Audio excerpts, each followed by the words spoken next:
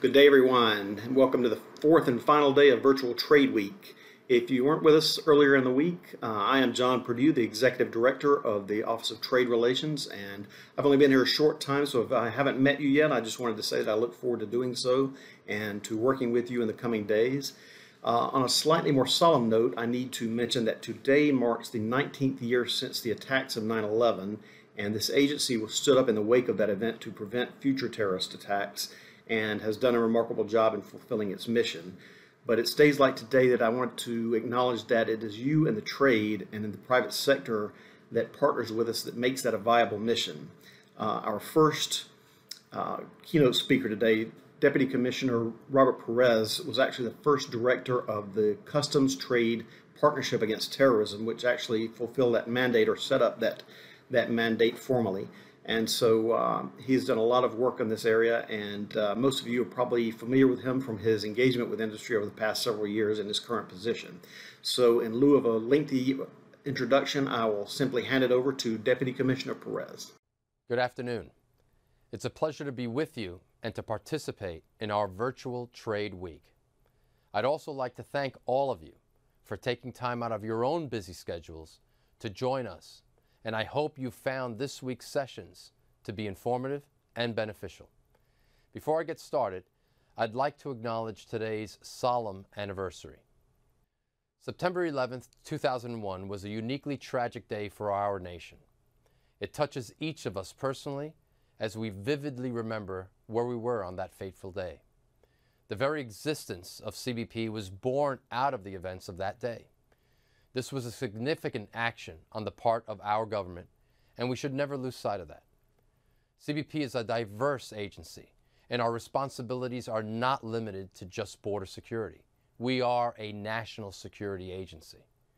In the intervening 19 years, we've grown stronger and more sophisticated in the ways we protect our country. Together, we have taken countless steps to safeguard lawful travel and facilitate lawful trade. When we reflect on the past 19 years, there's no doubt that we've seen an incredible transformation in many aspects of global trade and in how we all work together. A spirit of collaboration guides our ongoing efforts between government and industry, between CBP and all of you, our trade stakeholders. From the earliest days of the Customs Trade Partnership Against Terrorism, or CTPAT, to the latest technology-driven chatbot that we've set up to field your questions about the new U.S.-Mexico-Canada agreement, we protect the United States together. That same kind of teamwork is currently on display as we confront the COVID-19 pandemic. This week, you've heard from many of CBP's subject matter experts on some of the most important trade facilitation enforcement areas of focus, from USMCA and forced labor to CTPAT and e-commerce. The global supply chain remains robust, and the work we do together continues to fuel our nation's economic engine in ways that are vital to our stature as the world's most powerful trading partner. However, against the backdrop of all of this activity is COVID-19, a global public health crisis that has affected us all, personally and professionally. For CBP, the pandemic did not change our fundamental trade mission, making sure that lawful cargo keeps moving while preventing the entry of unlawful and potentially dangerous products. CBP continues to move trade through our ports of entry effectively, despite COVID-19. As the influx of travelers declined this spring, we quickly reassigned CBP officers and other employees as needed to help process incoming cargoes. Some of that cargo has been life-saving, and we're tremendously proud that we could facilitate the arrival of key medical and public safety supplies.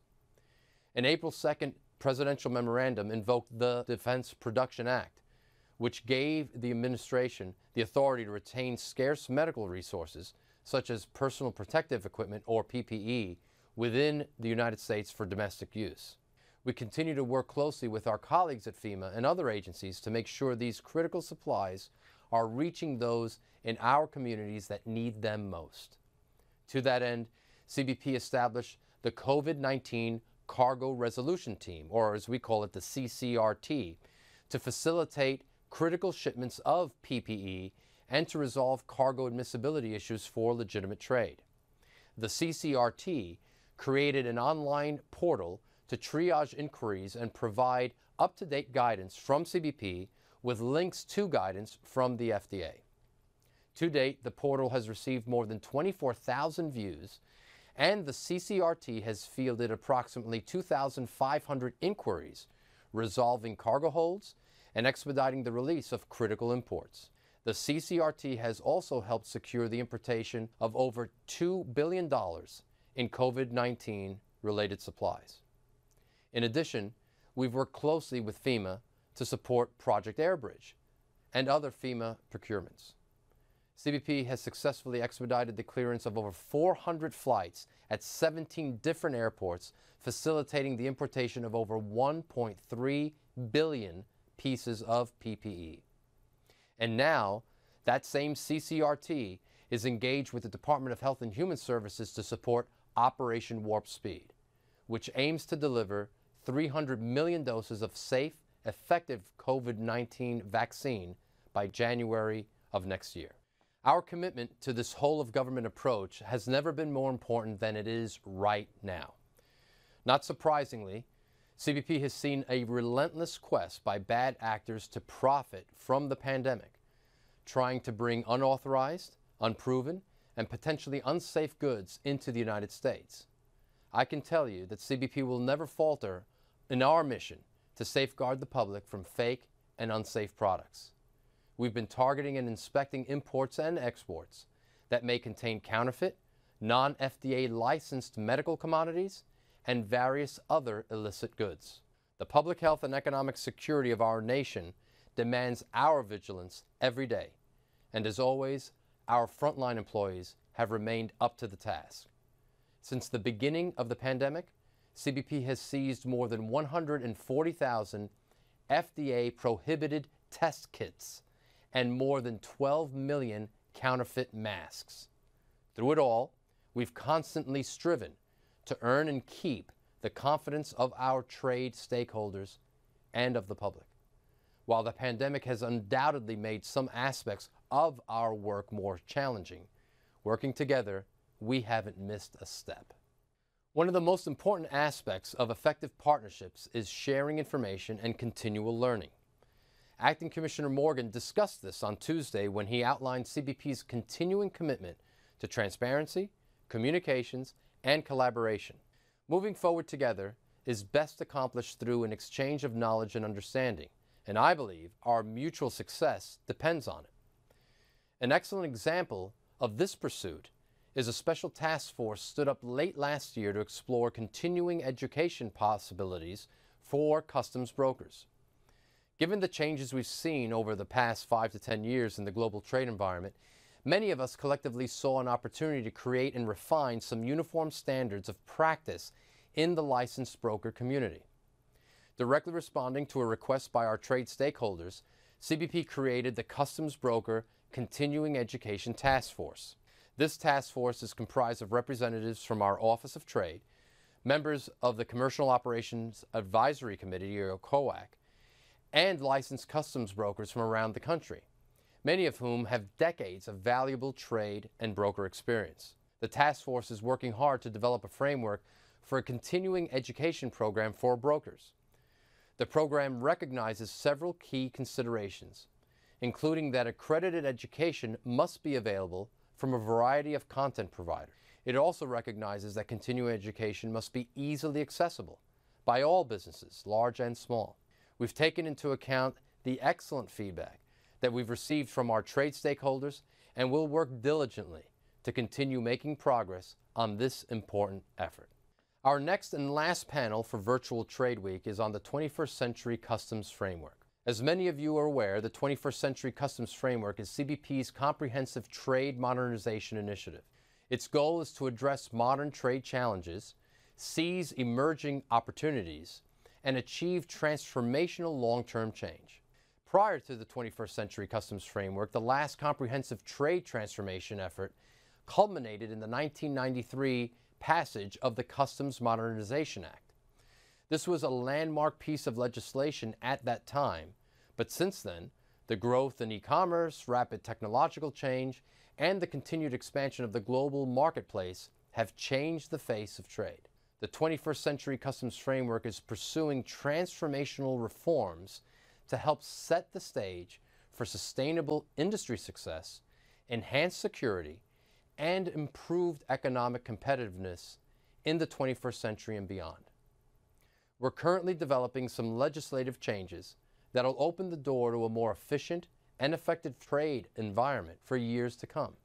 These legislative changes focus on four things: modernizing our approach to responsible parties, updating enforcement authorities, removing data sharing barriers, and reforming our consequence delivery processes for trade violations. Throughout all of this, CBP has worked hand in hand with our trade stakeholders. Your input has laid the foundation for the framework, helping us refine our approach, focus our efforts, and set us all up for success as we work through our next phases of development. We're very aware that when it comes to effective implementation, the devil's in the details. So CBP remains committed to ensuring that the trade community has every meaningful opportunity through regulatory notice and comment, the COAC, and other routine engagements to help develop regulatory, policy, and operational improvements. We'll delve into each of these concepts more during the 21st Century Customs Framework panel. And so in closing, I'd like to thank you all once again for participating in CBP's Virtual Trade Week. I hope you enjoy our last session, and I look forward to seeing and meeting with as many of you as I can in the very near future. Stay well and be safe. Thank you. Thank you very much, Deputy Commissioner Perez, for those poignant remarks and excellent introduction to the Customs Framework panel.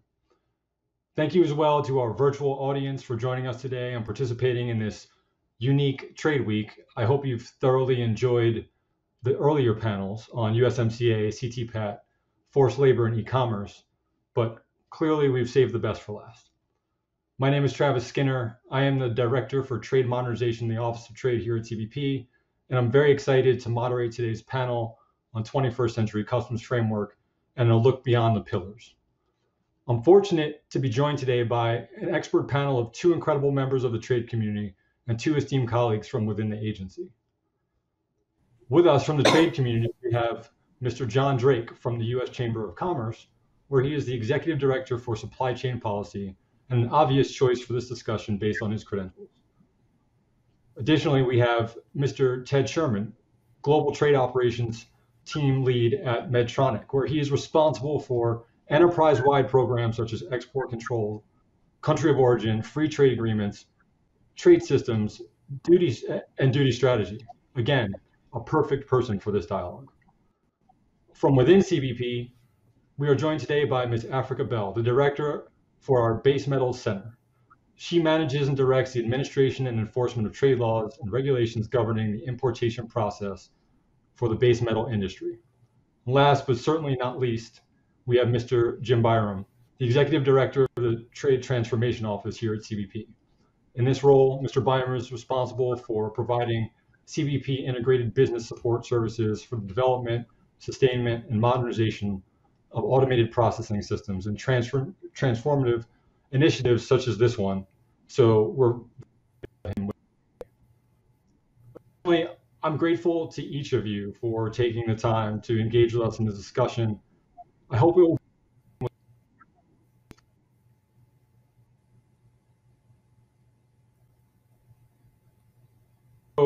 hope that it is thought-provoking with respect to what a creative vision of the future could achieve if we collectively challenge the status quo. With that, before I delve into the substance of today's discussion, I'm required to provide some administrative details and directions. At the bottom of your screen, you will notice a few icons. One of those icons is for resources. There you will find a one-pager with information supporting today's discussion, along with biographies for today's speakers that you can download.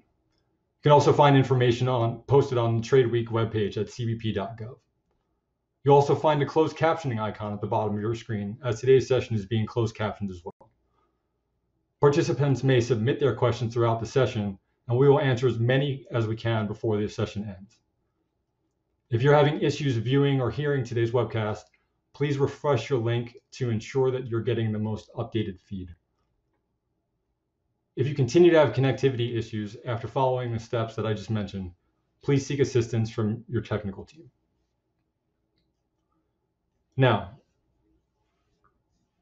so with a heavy heart, before I get into this discussion, that I believe we should recognize that today is the 19th anniversary of the tragedies of September 11, 2001, as the Deputy Commissioner just did.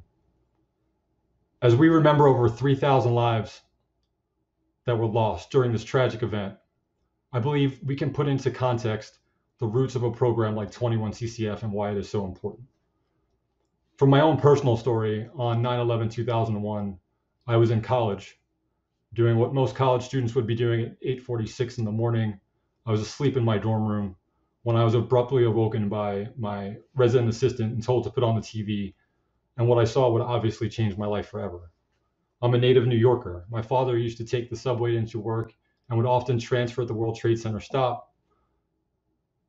And watching the tragedy unfold on television, not being able to get a hold of my family, was immediately absolutely terrifying. Luckily for me, my family and friends were okay, but obviously not everyone was so fortunate. My friends still living in New York at the time went down to the site of the towers and helped doing everything that they could to find survivors or clear rubble. I wasn't able to do that. But that moment led me to focus heavily on my policy roots in my academic studies, particularly in the area of criminal justice. And when I graduated from American University, my first job was here at U.S. Customs and Border Protection. In particular, I had the good fortune to work for Mr. Alan Gina on the Container Security Initiative and the Secure Freight Initiative. The undergirding of each of those programs was the notion that we as a country needed to extend our borders in order to ensure our safety, to ensure that the next terrorist threat was something that we would be more prepared for. And at the time, the best way to do that was to station individuals at ports around the world to implement non-intrusive imaging equipment at those locations. Those programs are still effective today, and non-intrusive imaging is still a critical component of what we do, but we should never rest on our laurels. We should never recede to old ideologies and concepts when the opportunity is presented to advance and do better by our society. We should never forget, and the 21st century framework is about living up to that ideal of creating a better future vision.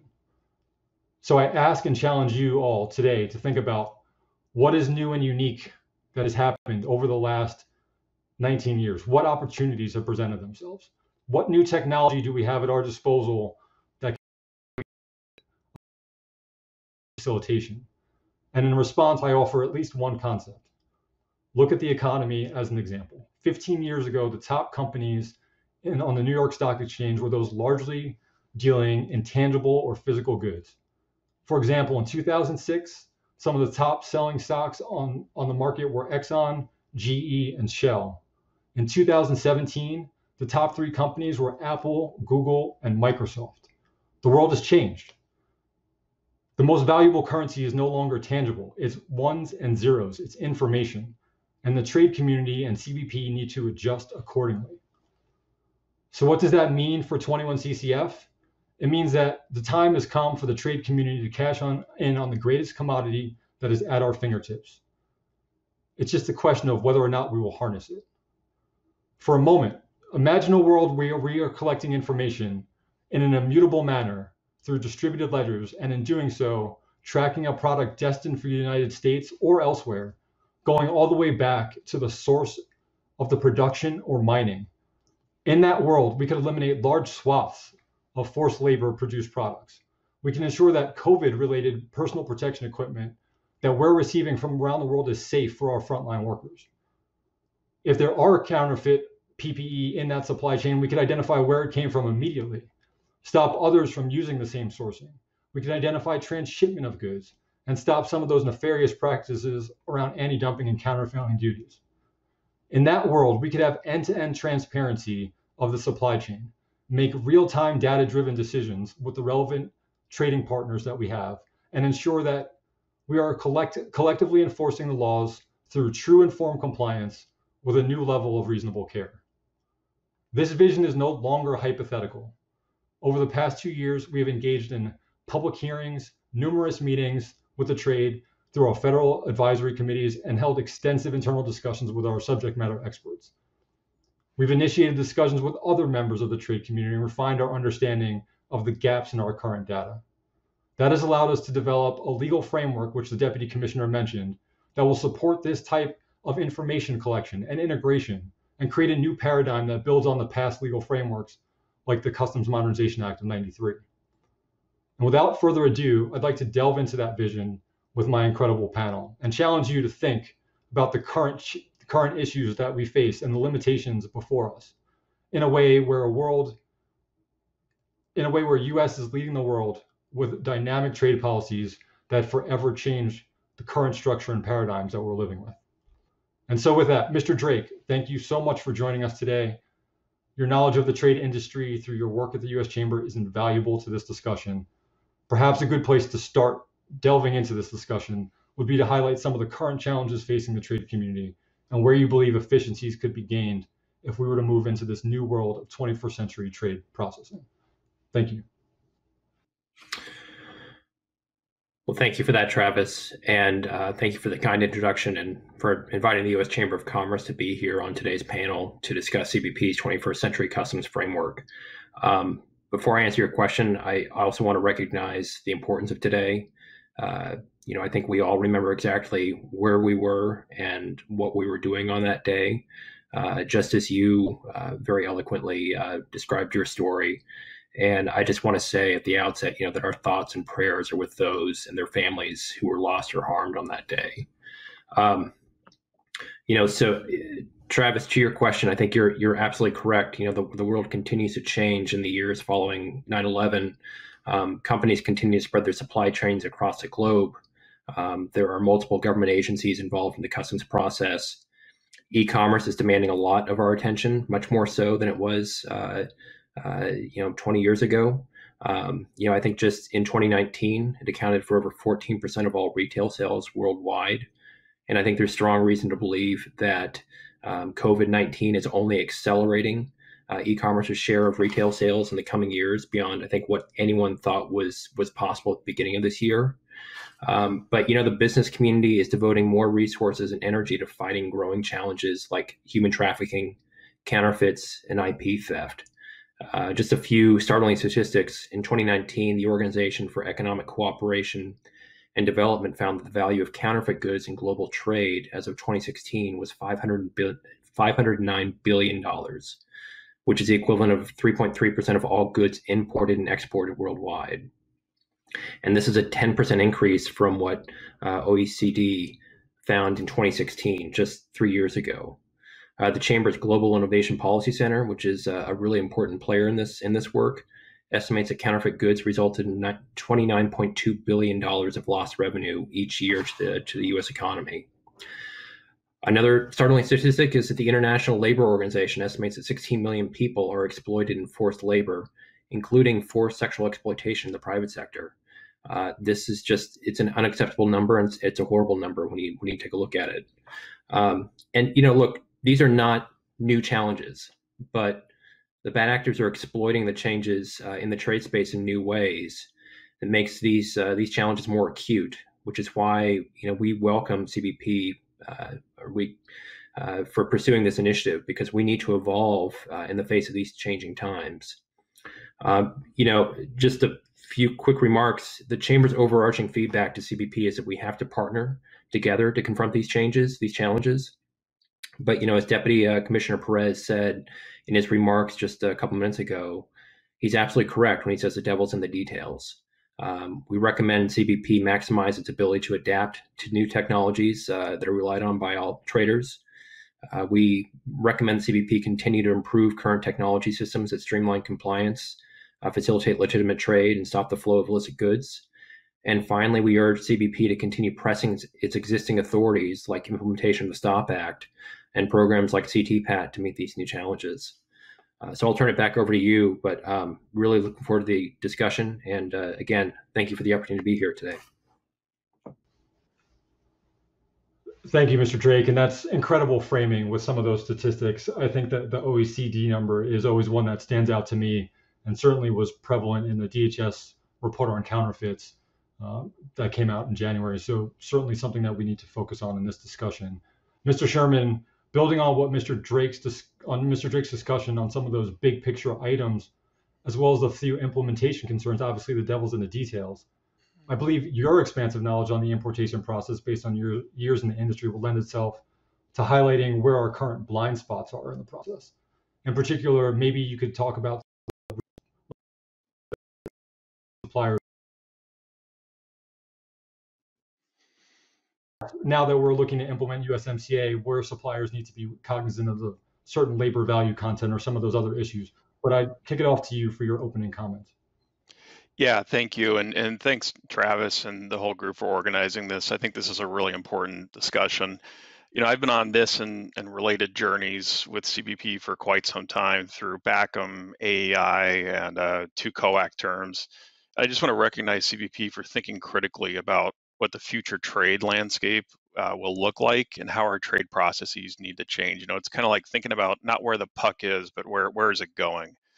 And the trade landscape is increasingly complex. So companies are increasingly integrated globally and they operate in real time, right? And you have multiple agencies involved in the import process, particularly in the US. And this requires some degree of connectivity via common systems, data, risk management. So as we modernize our trade processes, there's a lot of promise here. So calling out a couple of the pillars, looking at the first pillar of 21st century processes, we have a real opportunity to modernize and streamline entry and revenue processes, really take an account-based approach wherever possible, eliminate providing redundant, repetitive data, and also taking into account how these principles can be extended to other US government agencies with hold authority. On the third pillar, ensuring seamless data sharing and access, there's clearly an opportunity to improve data sharing bidirectionally between government and players in the supply chain. With the goal of reducing risk. There are times when government may have access to information that would help importers remain compliant, even potentially stop shipments from entering the country if there's something violative with that shipment. Also an opportunity, again, to improve the process of PGAs getting the right information that they need to make informed risk decisions and moving fully away from documents wherever possible. That's where a lot of the friction still remains in the supply chain. And on the international front, there are opportunities to harmonize globally, right? We've got companies, like my company, Medtronic, is one of them that engages in international transactions every day. We were cross multiple borders all the time. And to the extent we can extend this globally and harmonize definitions of data, sharing of information, as long as it's focused on, reducing risk, I think that can be tremendously valuable and drive efficiencies. And then on the fourth pillar of intelligent enforcement, I think tying this to the discussion about data, data can be used to segment risk and zero in on commodities, origins, importers, or other players in the supply chain that pose the highest risk. And I think I welcome the opportunity to have a conversation about this point in particular to ensure that data collection is truly being used in a way that improves safety and security. And I think the trade community will be interested to know how expansive potential data collection would be and how it would be used. And if we're going to be really intelligent about enforcement, the concept of trusted traders really needs to be part of this. How would trusted traders be handled in requiring additional data? Would they be required to provide more, or because of the controls they have in place, could it potentially be less, right? So, and I think we need to be really thoughtful too about different industries, different models and practices. Manufacturing, multinational manufacturing is very different from retail.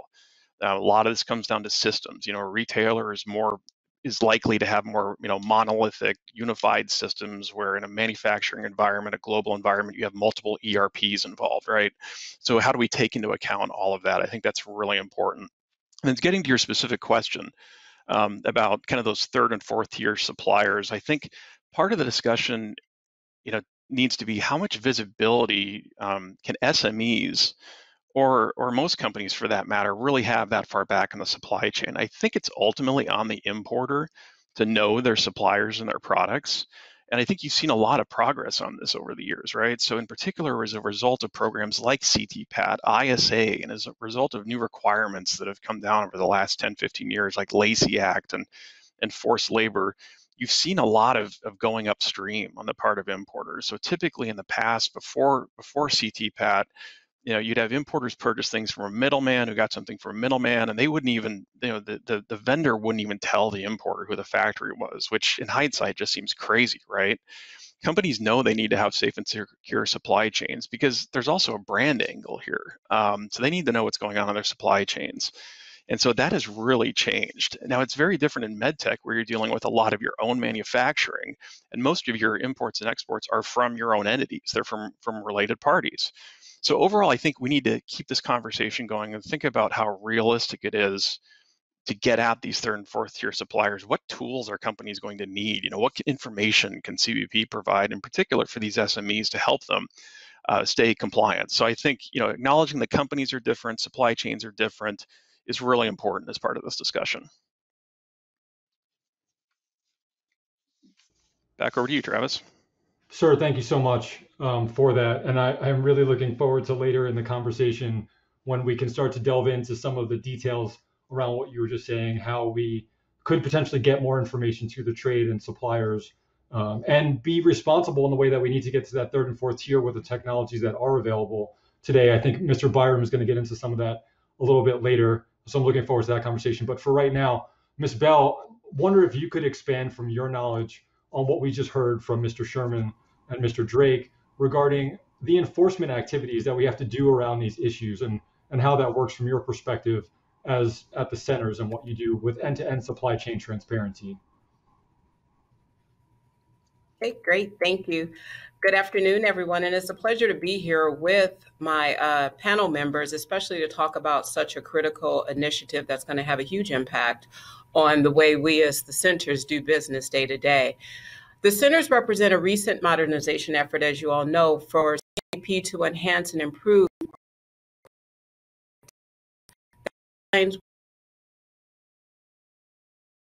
of the center dovetails perfectly with the pillars of the 21st century customs framework, especially speaking with regard to the pillars of trade facilitation and effective enforcement. At the core of CBP responsibility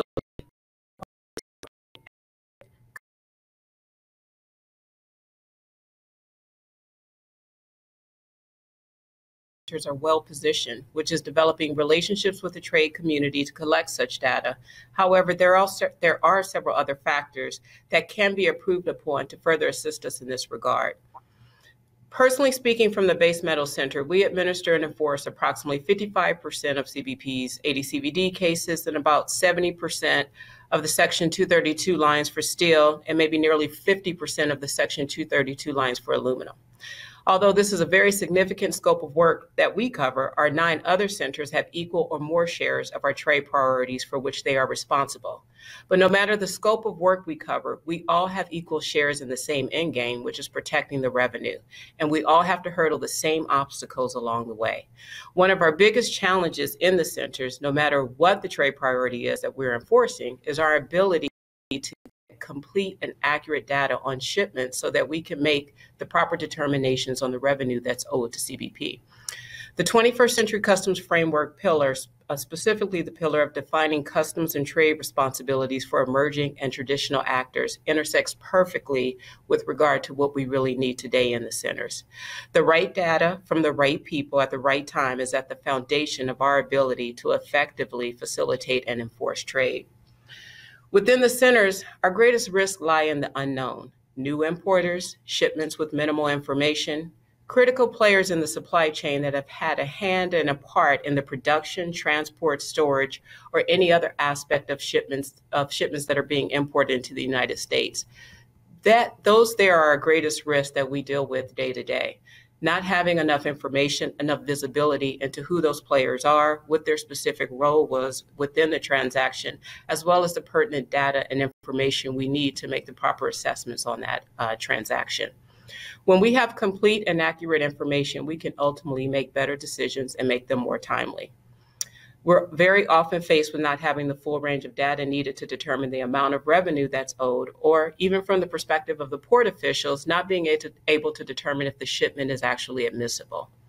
It would be ideal if we were able to acquire greater authorities that would allow us to hold other entities in the supply chain more accountable for providing us with the level of data and information that's needed. In the world of AD/CVD and now with trade remedies, the country of origin of the subject commodity is critical to ensuring that the United States government is made whole with regard to revenue owed, and to also ensure a level playing field for our legitimate importers. Although many of our trade partners willingly provide us with the level of data and information required, as many of you know, there are several bad actors out there that just simply do not. There are a number of schemes that are at play right now as I'm addressing you.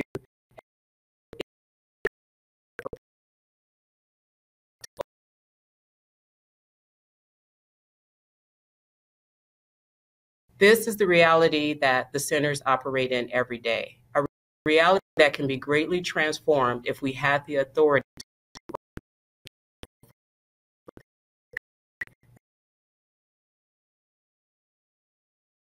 The pillars of the 21st century customs framework will be a game changer for the centers and will further enable us to transform how we facilitate and effectively enforce trade. Travis, I'll turn it back over to you. That's a great introduction to a lot. I particularly want to pull out the fact that you mentioned the right data from the right party at the right time, and how we can collect those pieces of information and knit them together in a way that is most effective, not just for CBP, but to Mr. Sherman's point, for the PGAs, et cetera, so that we're getting that information to everyone that needs it, back to the trade community as well, to some of the points that were earlier made. Mr. Byram, I'd like you to maybe talk a little bit about how we can start to knit those pieces together. And I know your background in technology and all that you've been working on for CBP is sort of leading the way for some of the tools that we might need in this next generation to get us to that step. So I want to leave it to you, kick it off to you for a little bit to hear about your vision of the 21st century with respect to the technological tools that we have in our toolbox. Thank you, Travis. So the Office of Trade is always looking for new ways to meet emerging requirements and address future challenges. Leading the way for the Office of Trade is our Business Transformation and Innovation Division, or BTID. The BTID has taken the lead on new technologies in many areas, including exploring blockchain technologies, predictive analytic modeling, augmented reality, and most recently, the USMCA natural language chatbot, a tool we are looking to expand to other trade topics on the cbp.gov website.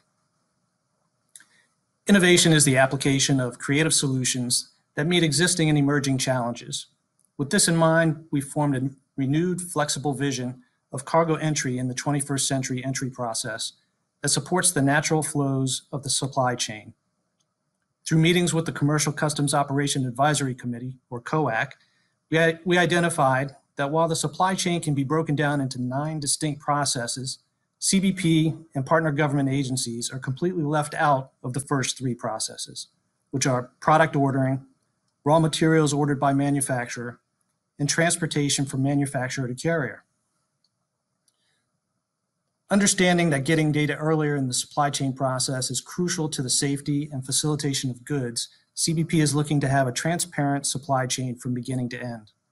Ultimately, CBP wants to know where goods and entities originate, the supply paths they follow, and ultimately who the parties are who take part in that chain. Today, technology can be used to institute this type of system, and we see sectors of industry building towards this. The challenges of COVID-19 make the need to achieve supply chain transparency through automation all the more necessary. The protection of legitimate goods, reduced examination time, and earlier messaging are crucial to helping industry compete in a tougher business climate while staying at the forefront of global competition. In addition to the innovative efforts within BTID, the Office of Trade has established the Advanced Trade Analytics Platform, or ATAP, which is a new acquisition program that represents a long-term organizational commitment by CBP to improve our execution of the trade mission. ATAP supports CBP's need for a holistic view of entities and the trade environment in order to predict and identify threats to ensure we can deliver consequences for non-compliance. The program will enable CBP to increase efficiency through integrated information sharing, stronger analytic capabilities to support decision-making, and resource management. In its early stages, ATAP is already investing in capabilities that will allow us to achieve program objectives.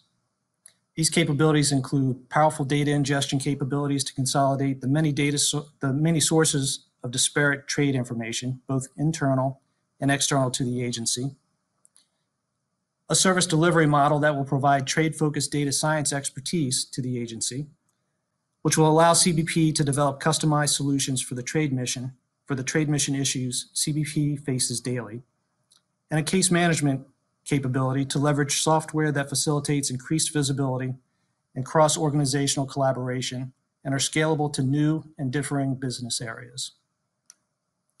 Finally, ATAP is currently collaborating with BTID and the CBP Commissioner's Innovation Team to test new technologies in a simulated CBP environment. This testing helps determine if further investment in that technology is warranted by the program. Some of the capabilities currently being tested include optical character recognition, entity resolution, and robotic process automation, or RPA. So Travis, I'll turn it back over to you, and thank you for the opportunity to participate in this panel. Thank you so much, sir. I really appreciate that. I think what you said about ATAP moving forward is going to be tremendous in the way that if we collect better data that we can utilize in more effective ways. You also mentioned that we have some blind spots right now with product ordering, manufacturing, and transportation early on in the process that I think we should be highlighting. And I want to get into some dialogue now with everyone, but before we do that, I just want to refresh everyone's mind a little bit about what the 5 pillars are and how we got there. And so to the audience, I want you to think about the last several years, the last 30, 40 years in this country and the way that we've modernized in the past. So the Deputy Commissioner rightly mentioned the Customs Modernization Act, the MOD Act from 1993. And before that, if we look at what has changed leading up to the MOD Act coming into effect, I think we should really be focusing mostly on things like containerization and what that did to change the dynamic of the world of trade. So that was a massive shift. Containerization completely changed the way that we dealt internationally with our partner countries. And so we had to create some results, some changes in legislation and practice that led to the MOD Act, that led to reasonable care responsibilities, et cetera. What happened after that, though, is the question that we need to be answering now. So when I think about it, I look at post-1993. In 1995, we start to have the birthplace of marketplaces. In 2001, we start to have China added to the WTO and becoming a massive trading partner. Getting into that, we start looking at e-commerce exploding on the scene, as Mr. Drake mentioned, and the incredible growth that we see in that place in the early 2000s. And then just leading into the last couple of years, over 600 million shipments, small shipments coming in and moving away from that idea of containerization into what we see now today of really small, micro, and medium-sized enterprises utilizing different entry techniques and methods to get stuff into the country in ways that we never saw before. And so today, as we look at the fourth industrial revolution and the Internet of Things and the way that we can collect data, how do we start to harness that? And that gets us to where we are currently with our 5 pillars. And just to remind the audience what the 5 pillars are, because not everyone is as familiar and steeped in this as I am dealing with this every single day, I'll just quickly go through them. Mr. Sherman mentioned a few earlier, but we'll go through all 5. So the first is enhanced facilitation and security through 21st century processes. The second is define customs and trade responsibilities for emerging and traditional actors. The third is ensure seamless data sharing and access. The fourth is employ intelligent enforcement. And finally, protect and enhance customs infrastructure through e-creation. So we're working on some of that as well. Really what I want to focus on in the last 45 minutes or so that we have is pillars 2 and 3 and demonstrate how that comes together really in pillar 1 and creating that process that Mr. Sherman was highlighting earlier. And so let's get into pillar 3. Let's get beyond the pillars and talk about this. And as I mentioned, the second pillar focuses on emerging actors or traditional actors with new responsibilities. So Mr. Drake, you mentioned this in your intro, so maybe I can ask you to delve into this a little bit more, but how are we seeing the new actors participating in the trade process? And what is it that is changing about the dynamic? What is the difference of the evolution of these small parcels? Can you expand on that idea a little bit?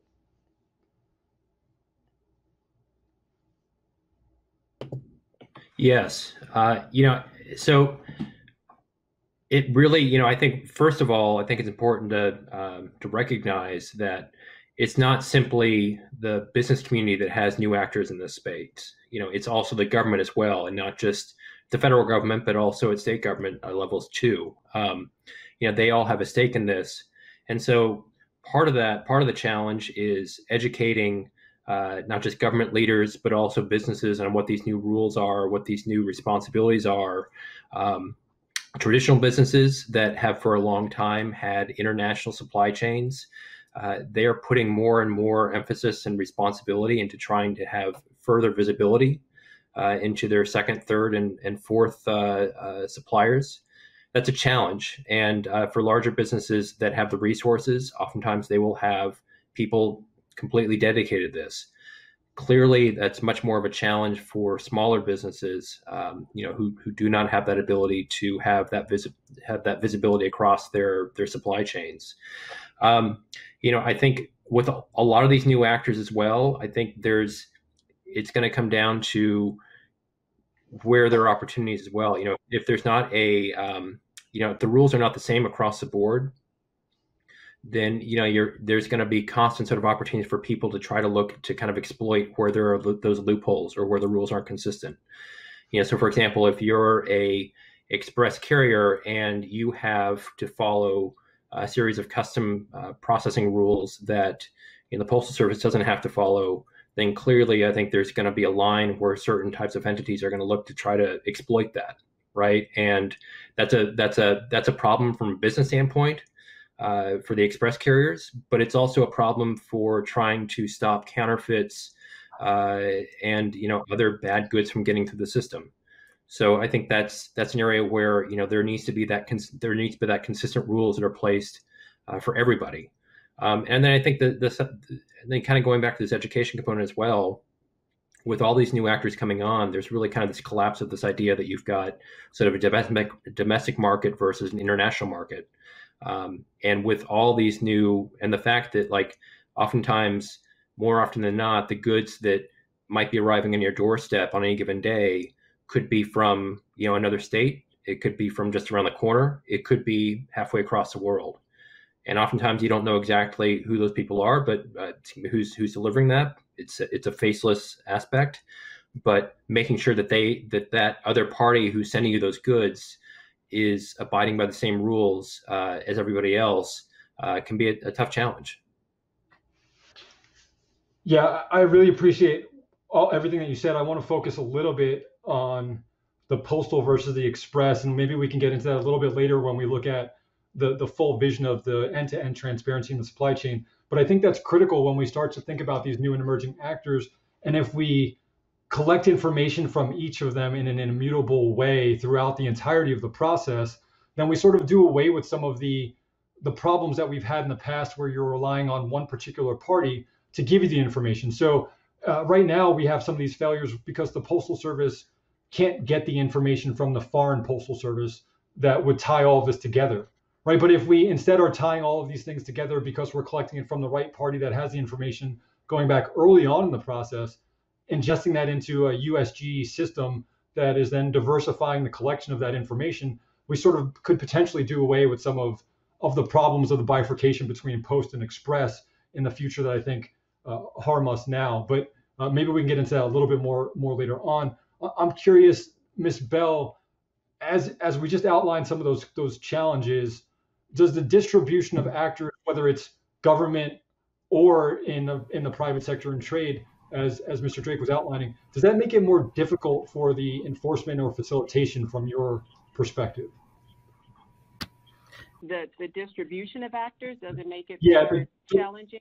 I would say, the broad distribution and more actors being involved, does that make it harder for us to enforce and facilitate because there are these new and emerging different actors in the marketplace? Oh, absolutely. The more actors that are in the play, the harder it is for us to manage the script, if you will. It definitely does, because it presents a lot more unknowns and variables for us. And it's really trying to track down, again, that accurate information and who is ultimately responsible for getting that to us. Well, the importer is ultimately responsible, but, there's so many hands in that supply chain.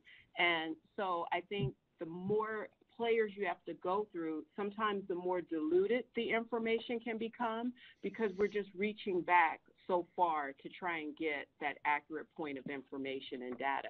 And it's hard for the legitimate importers sometimes too, because there's so many players in the chain. They may contract with one entity, but then they may be contracting with others. So trying to get back to the source of that information is really challenging. And when you talk about new and emerging actors, that's probably one of the greatest challenges, because they're unknown to us, A lot of the new importers that, we start to transact business with, we don't know a lot about them. We don't have a lot of information on them. We don't know their supply chain. We don't know who they source from, things of that nature. So that makes it very, very difficult for us to get a good assessment, to be able to assess their risk level, as well as just trying to get the information and data we need to make a determination on the shipment.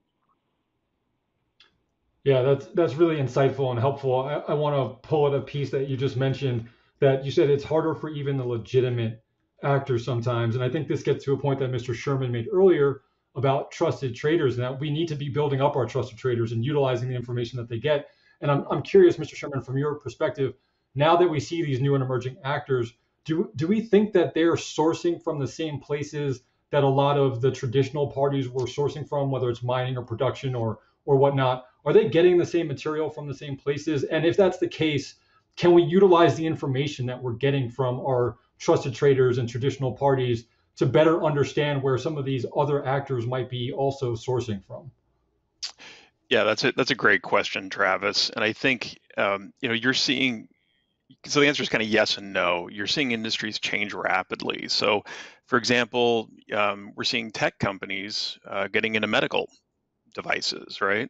And you've had a significant amount of disintermediation occur in industries like retail, where smaller entities, U.S. importers, may be able to source directly from an overseas factory using a e-commerce B2B platform. In industries that are more commoditized, I assume that you're going to see some of the same players or same regions when it comes to manufacturing or production. You may just have more importers now going after those same producers, but you clearly have certain parts of the world that are really specialized in something like electronics or textiles and apparel. So even a new player would likely source from there. But in certain industries that are changing, you may see new entrants themselves building up capacity, right? They may get into the production of something in a new way. But they may still be sourcing from some of the same subcontractors that the existing players are using. And I think this is a great example of a conversation that the Centers of Excellence facilitate so well, right? So I had the real good fortune to be kind of present at the creation of the retail Center of Excellence, and we have great center partners at Medtronic, and this is the perfect setting for bidirectional education and sharing, because I think the trusted partners, the importers who are engaged with their centers, they're more than happy to have these conversations about what's the industry landscape, how is sourcing changing, right? Because often, really well-meaning trusted partner is themselves, they can be the victim of this kind of stuff too, whether it's AD circumvention, country of origin, legal transshipment. And I think the centers are really a great clearinghouse for this kind of education about the overall industry landscape to occur.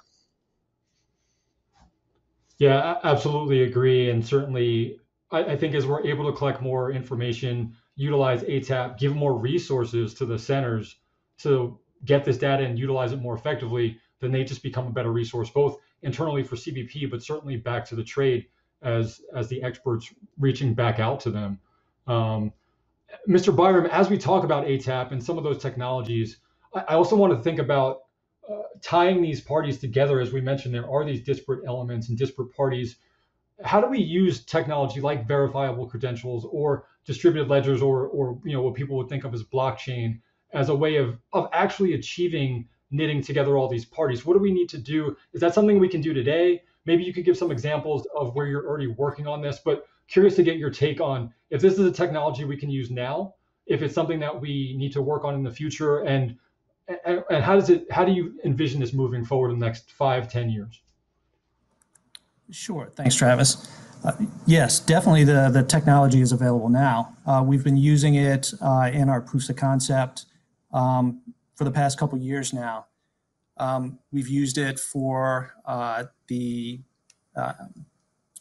proof of country of origin in the NAFTA-CAFTA proof of concept we did about 2 years ago. Last year, we did an IPR proof of concept. This year, we're doing proofs of concept with steel imports and pipeline imports.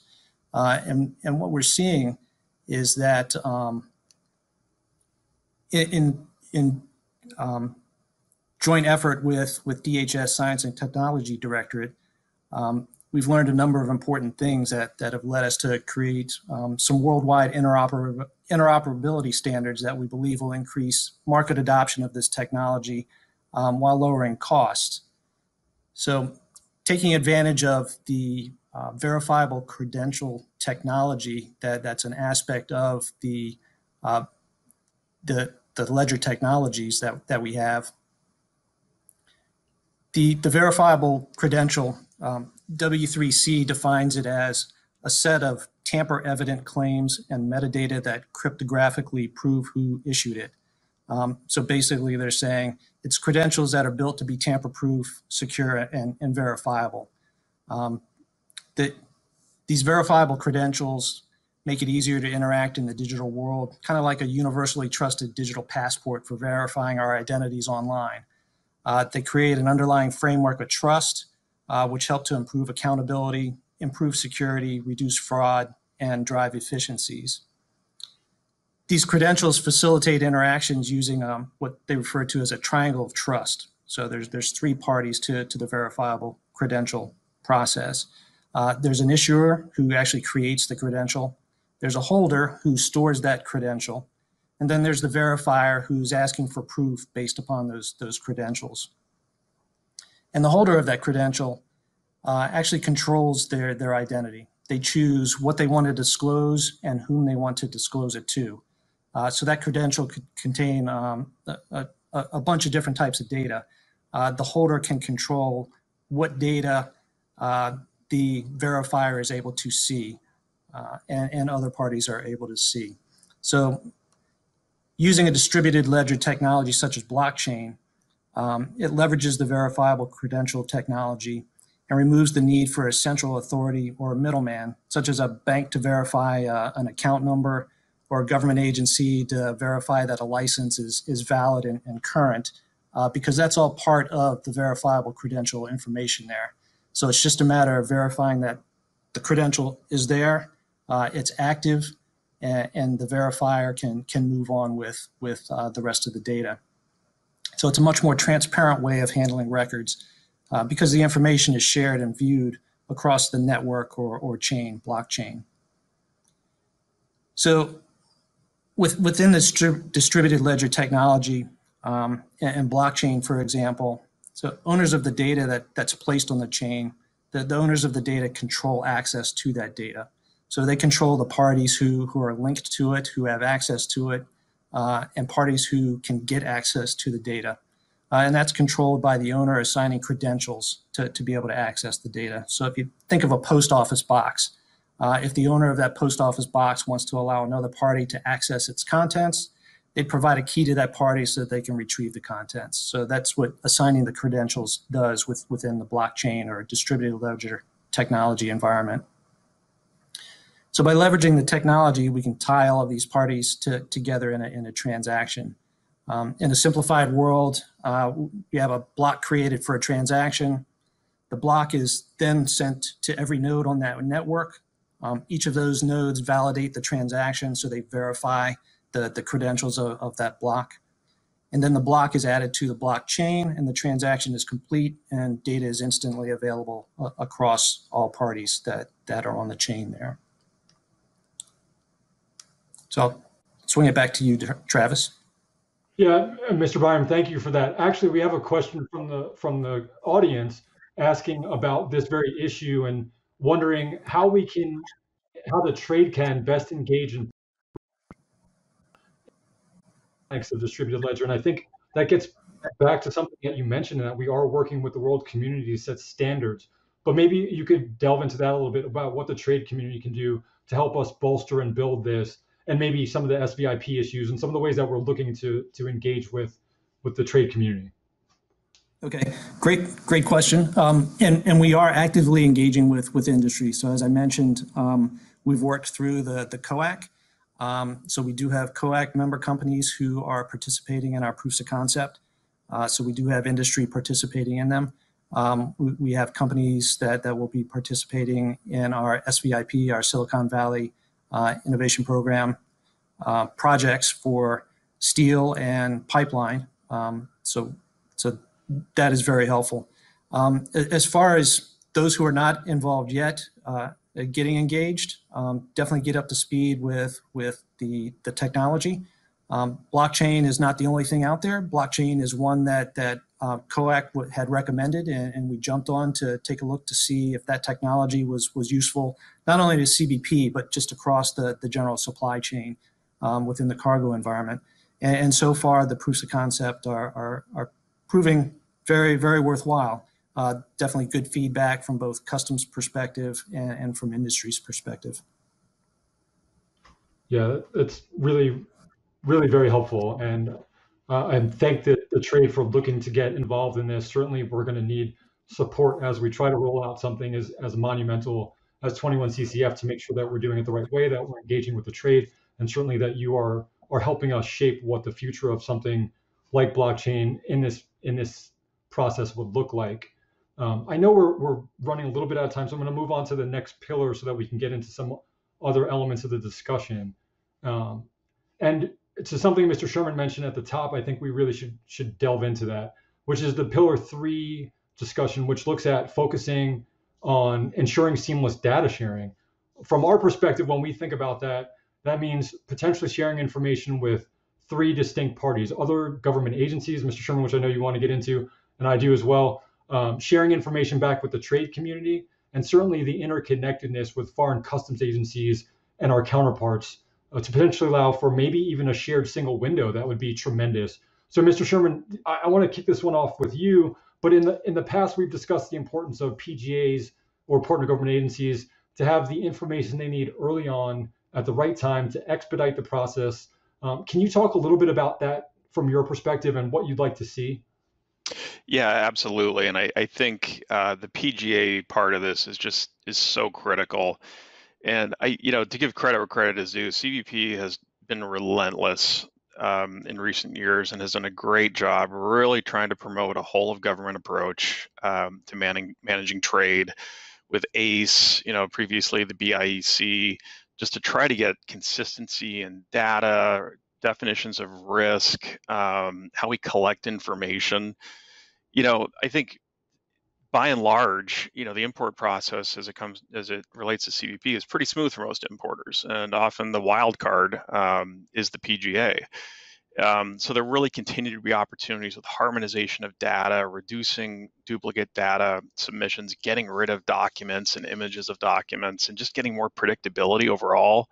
Improving segmentation of risk. I think that's really where a lot of the benefit of these concepts can come to bear for U.S. importers. So anything that can be done to extend these principles of automation, data, simplification to the PGAs would really have a pretty profound impact on a lot of U.S. importers. Yeah, and certainly agree. And so our focus over the last several months has been to reach out to our partner government agencies that particularly you mentioned earlier that have hold authority, FDA, USDA, right, but really the whole BIC that we work with, so that we can identify how we get them the right information early on in the process so they can take action and make the whole process more efficient for everyone involved. Certainly there are some limitations in the legislation that we currently have that I think we need to be cognizant of when we think about that. And 19 U.S.C. 1411 and the way that ITSD was structured and the way that CBP is sort of holding that information. If we move towards this distributed ledger blockchain, where it's a US government entity as a whole owning that information, we could eliminate some of the incumbencies that we have with respect to sharing information more readily. We could do that in real time.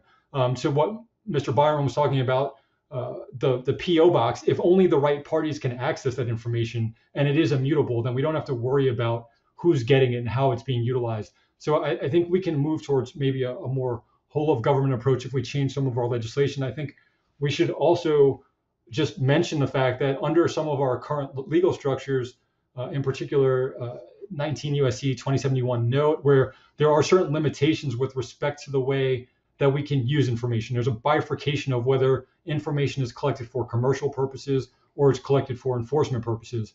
And if we were to do away with some of those limitations, we could potentially be more effective in the way that we share information with the PGAs and the way that they can make early determinations. So I think that's key. As we talk about getting this more data, though, Mr. Drake, I want to bring you back into the conversation. As you mentioned, and as the deputy mentioned, the devil is in the details, and certainly we don't want this to be seen as a power grab. And one of the questions I see here is what is going to be the role of the broker? How are we going to affect the broker? But I think we all agree that brokers were given more details about a particular violative party, or sureties could receive more information about their bonding practices. I know when I've been at the White House and had this discussion at roundtables, importers always said there's a scourge of counterfeits on the marketplace, and if the government could give us more information about abandonments or seizures or where the violative sourcing is, that could help them police it on their own. It could help better inform compliance and some of the responsibilities that they have. Curious, can you talk a little bit about if we could exchange more data with your constituents, what it would do for them to make them more effective, to make the brokers more effective, sureties more effective? What would that look like?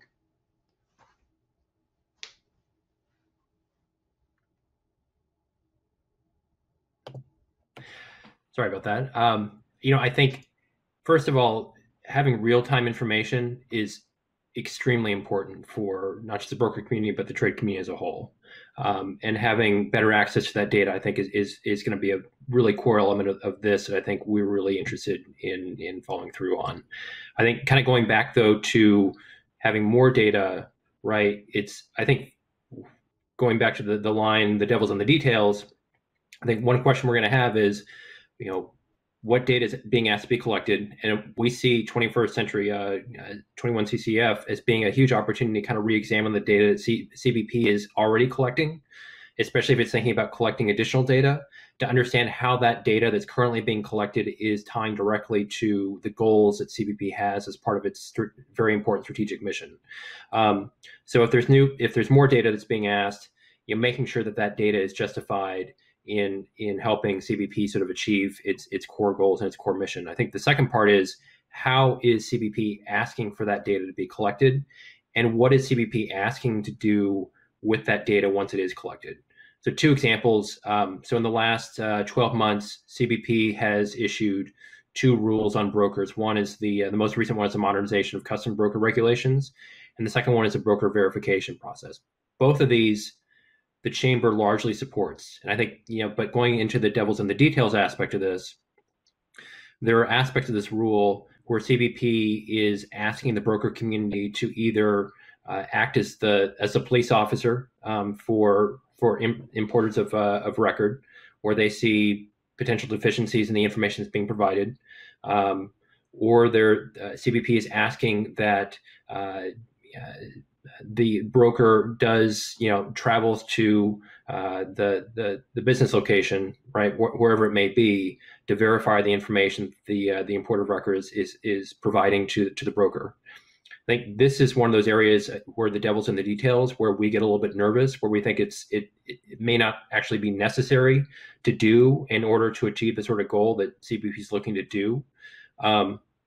So I think that's where we get a little bit nervous, and where we think that there could be, again, these are both rules that I think the chamber largely supports, but there are aspects of that rule where we think it's probably a little bit of an overreach, or it may not necessarily align with where it actually helps to achieve the goal that's being sought, and so should be rethought. Yeah, I totally understand. And I think we do always have to be cognizant of why we're collecting the information and how we can be most effective in doing that. Certainly, as we go through this process of 21 CCF, you're talking about NPRMs and at that rulemaking process level. Right now, we're largely at the legislative level, where I think what we're seeing from this panel is a lot of consensus on the idea that certain things need to be changed. And at the legislative level, where we need to open the door, open that aperture so that CBP has the ability to make that change. But as we get into the rulemaking, we certainly need to be working hand in hand with the trade community so that we are only collecting the information that's necessary. I've had multiple conversations in the e-commerce space. A couple of years ago, traveled to Brussels to be at the WCO where we talked about e-commerce data collection. And when we talked about it, my perspective in representing CBP and what we were trying to make sure that the trade community understood was we don't want overreach in what we need to collect to enforce for e-commerce. That's what we wanted to bring to the world. That's what we're trying to make sure we enshrine here with 21 CCF. So that means we have to work with the trade community to best understand what those dynamics look like. And I think we can best capture those ideas in regulation where we have the flexibility to make the changes over time, because we don't want to be stuck in a construct of legislation that, like right now, we're relying on something from 27 years ago with the Mod Act to help us enforce problems that are of today, and that's limiting, right? So we need to find ways of opening that aperture now, so that we can do it effectively in the future. If I Go may, ahead. Yeah, go ahead. I was just going to say, I agree. And the point of those two examples was not to try to relitigate or litigate in real time those two rulemakings. It was more just to provide example that even with legislation that's being debated with Congress, those similar types of debates that were happening with those two specific rulemakings are also going to happen on the legislative side, where, Right. Going back to your earlier observation about all the new players who are in the trade space today with e-commerce platforms and the like, they all have different equities, right, today that may change with legislation. And so they're going to be very concerned about where they end up when that legislation is finalized. And so so those debates that are happening, I think, only continue happening in the legislative space, just as they are in the regulatory space. Understood completely. Ms. Bell, on the third element of information sharing, I mentioned information sharing with foreign entities, and you and I have had this discussion in the past. Certainly, we have to be careful about what information we give, and maybe it's not fully giving information. Maybe it's a red light, green light, or asking them to put a hold on something the way we would currently so they could inspect it to a greater extent. But I'm curious about your take on if we were to exchange information that we got on, say, AD/CVD and transshipment going from country X to country Z that never dealt with the United States. And we were able to tell those countries to stop because we identified where that transshipment was illicit and it was a problem. Or we see that maybe in the IPR space where we see a sale of IPR going from one country to another that never touches the US. If we were able to share better data in some of these ways, carefully, obviously, what would that mean in terms of your ability to utilize information that the center has to really protect interests of the US even abroad? Can you talk about that a little bit? Yeah, sure. And so our ability to be able to share information as with regards to shipments or goods as they move from country to country, that would really be golden for us, because I believe that that's really where our blind spot is. It's typically at the source of that commodity and all the movements in between before it gets here to the United States for importation. So again, our level of visibility typically starts at the point that it's getting here to the U.S. and it's being imported, and we're relying on data and information provided about the life of that shipment prior to coming to the United States. So if we were able to share and exchange information with the foreign government, that would be huge for us, because oftentimes, again, our goal is always to get complete and accurate data, and sometimes that complete part isn't always met. So I find that if we have critical information from some of those foreign governments and entities, that can help us sort of fill in the missing pieces and really get a better picture of the full life cycle of that shipment. So that would be golden for us if we were able to access that level of information on a consistent and a regular basis. It also would have a lot to do with given us greater confidence about the reliability of that information, particularly when we're engaging with shipments coming from bad actors. That's at the base of their operatives is inaccurate information. So being able to validate that or verify it against reliable information from our foreign partners would be huge for us.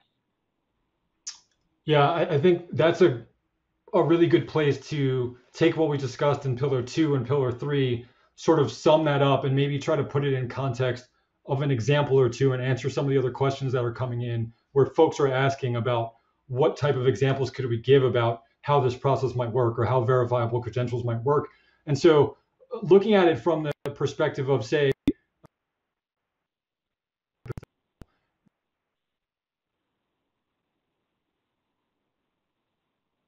in the cocoa market coming out of certain countries where companies that could be trusted companies that we've worked with a ton might not know that they're sourcing from a farm that is illicitly using some of these forced labor types of practices. This gets back to something key that Mr. Byram mentioned at the top, which is we have certain blind spots now in our process, like mining production. Where did the good come from? Who's the foreign? Who is manufacturing the good?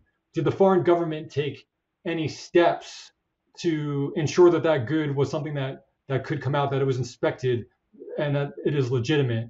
Who are the logistics parties moving it from point A to point B before it's even sent to the U.S.? Something I know that Ms. Bell is very interested in getting information about. So when we think about those things, I think about if we were to apply verifiable credentials to the miners, to the producers, to the sellers, what that would mean in terms of giving us this end-to-end visibility. Mr. Byram, could you maybe talk about that application of the technology in that scenario? Travis.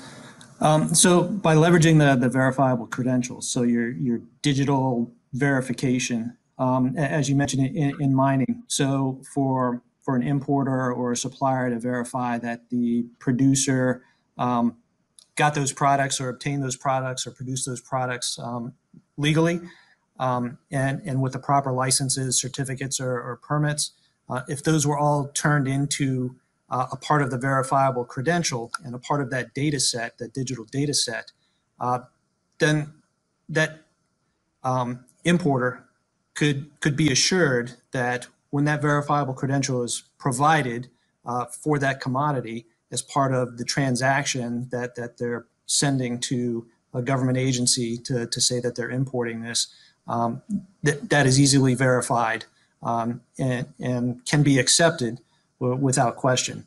The verifiable credential, as I mentioned before, once it's produced, it's not modifiable. It can't be tampered with. It's very secure, so it's very trustworthy and works well in this environment. As far as data being available, taking advantage of this distributed ledger technologies, kind of one of its calling cards is the transparency to the data. So once it's on the ledger, once it's on the blockchain, or once it's on the ledger, once it's on the network, all parties have instant availability and instant access to it, assuming they've been granted access to it. Those who have access to it have instant access to it. It doesn't have to make multiple hops between parties to get sent to the next party and then to the next party. We do have the current ACE single window today. So we have 49 other participating government agencies that have a legal hand in the entrance of goods into the U.S. But we're not leveraging the blockchain technology for that. We're leveraging web services and some other technologies, and that is multiple hops. It's near real time. It's pretty quick that we do get the data passed back and forth between us and another government agency, and then back and forth to the trade. But thinking about how the technology could benefit our current process in ACE and how we could make it more efficient, just thinking about blockchain and the ledger technologies that are out there, if you think of all the transactions that go into making up the supply chain here with customs information. You've got your manifest, you've got your entry, you've got your summary information, and then you've got all kinds of changes that may occur after summary, and then you have your billing and your payment information kind of all bundled together to make up that life cycle of that commodity that was just imported. All of that could be on one chain or one ledger, and as things are being added to it, it's immediately available to all parties on that ledger or on that chain. As things are updated, everybody is notified of the updates instantaneously. And the data is secure once it's on the chain as well. Yeah, that's great. I really appreciate what you said there and tying all of those elements together. And hopefully that answered the question for our audience. I want to pull on that thread a little bit more with Mr. Sherman, because some of the stuff that you said, I think, really ties into something that he mentioned earlier. If we're able to think about that hypothetical I just mentioned, cocoa production and the real-time information, so we're able to give it back we're able to give information back in real time to someone, say, that would supply CBP with a purchase order. And a lot of times that might be a trusted trader if we were able to go all the way back to that point. And a trusted trader we're sourcing for somebody new for cocoa production. And in real time, we're able to say, you should not be sourcing from that party because we understand that they are an illegitimate actor utilizing forced labor. What that would mean to the trade community, even the trusted traders, where they're getting some of that real-time data. And I also just want to add before you answer, Mr. Chairman, what it would mean if we also have trusted traders providing us the information about their legitimate sourcing, so that when we see it come from some other source, we're able to tell the small and micro medium-sized enterprises that they also shouldn't participate because we know it's not coming from somewhere legitimate. Want to get your take on that? Yeah, that's a great question, Travis. And I think this kind of gets back to the point I was making earlier. I think that concepts like this are most compelling when we're looking at those real high risk commodities, countries, sourcing locations, and trade lanes, right? So by definition, certain things are riskier and are at higher risk of forced labor or IPR or anti-dumping circumvention. I think there is a lot of good there potentially in trading partners, importers, hearing what CBP is hearing. It's that bidirectional information sharing, right? So you see the data on these shipments, you understand the supply chain, and you can help importers help them avoid importing something that's violative. I think, again, the devil's in the details, and I think, expanding this, really broadly is something that importers would want to have more conversations about. But I think for high risk transactions, high risk origins, and commodities, I think that could be really helpful, because again, in some cases, or in many cases, the importer themselves is the victim of some kind of scheme in this situation. Yeah, great. I'm going to pull a little bit more at that. So as we think about some of the things that we were talking about earlier with respect to AI and the Internet of Things and this fourth industrial revolution and all the tools at our disposal now, and being able to tie information that we would collect, whether it's from a trusted trader or a party that we know, and I think in particular when it is a trusted trader or party that we know, that we would be able to say, these are legitimate supply chains, and anyone utilizing them, even if you're a small, micro, medium-sized enterprise, that you are also now legitimate because you are utilizing those same supply lines. And as I think we mentioned earlier in the conversation,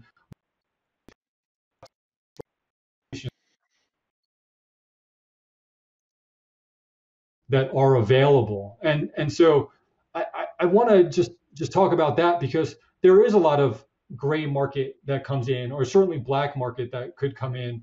And in an example like, say, Botox, where we get a lot of gray market material that needs to be stored the right way. And if it's not stored the right way, then it can be very harmful to somebody that is utilizing that product. And we see that often. That comes into our ports all the time.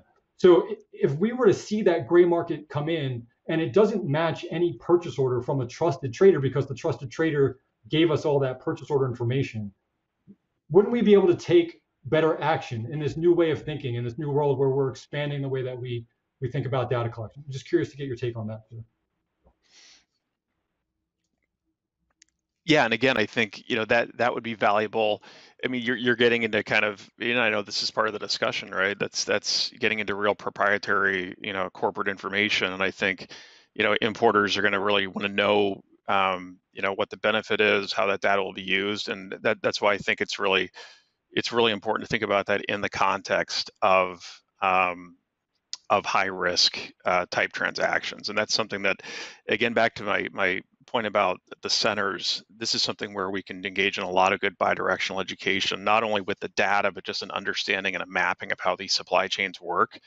And I think that's something that the import community is more than happy to do, working with the Cs. So the data component of this is really critical, but I think it needs to be really focused again on that high risk, on those high risk areas. But I think as far as developing broader supply chain understanding, there's a lot to be gotten there out of the importers in this space who are partners with the Cs, and they're more than happy to do that, so that CBP can see when something doesn't look right or doesn't make sense based on what the industry knows about how their supply chains work. Yeah, absolutely. I'm just reading through some of the questions here, which are good, and I'd like to be able to pose to folks on the panel.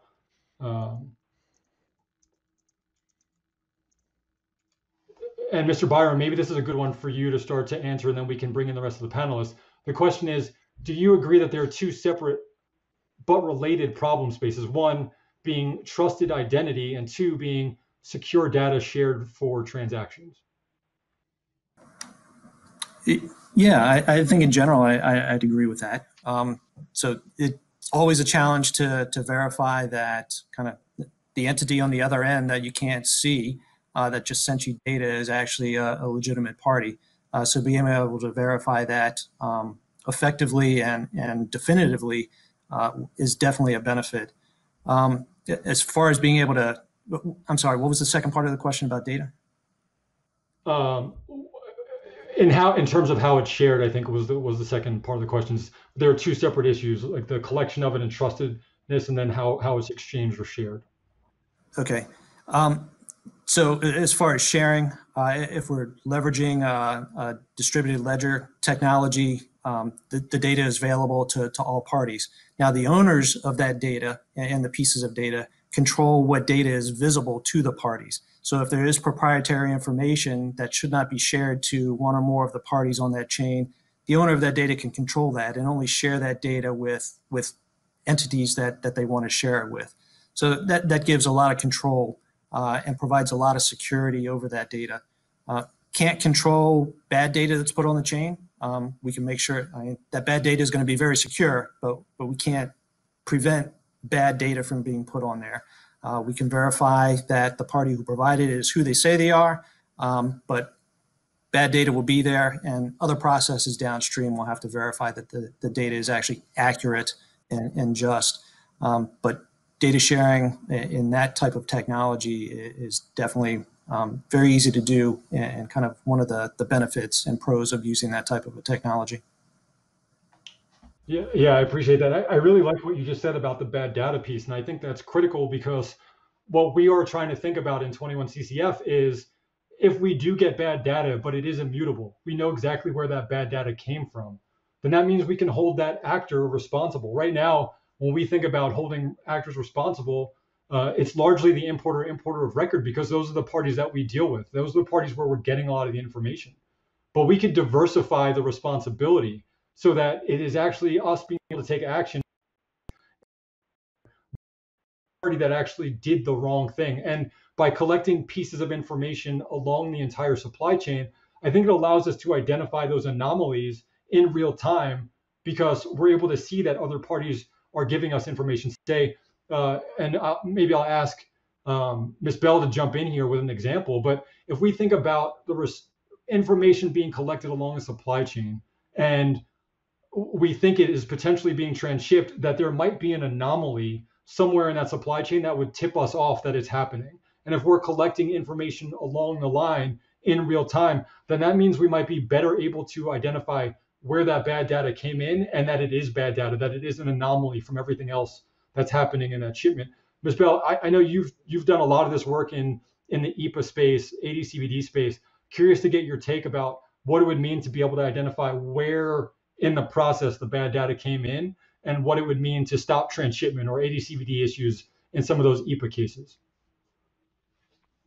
Absolutely. So you're right. The better we know the industry for that particular commodity, then the better job we can do sometimes in detecting the anomalies. I would agree with Mr. Sherman said about the importance of really understanding the supply chain. Having worked with CTPAT previously in my career, I really got a very good understanding about how extensive the supply chain is, how many players are involved, and how important that knowledge parlays into the center, especially as we're dealing with specific industries, to really be able to understand that. I think first having that understanding gives us the foundation for us to be able to readily detect anomalies that would come in the information stream that we receive.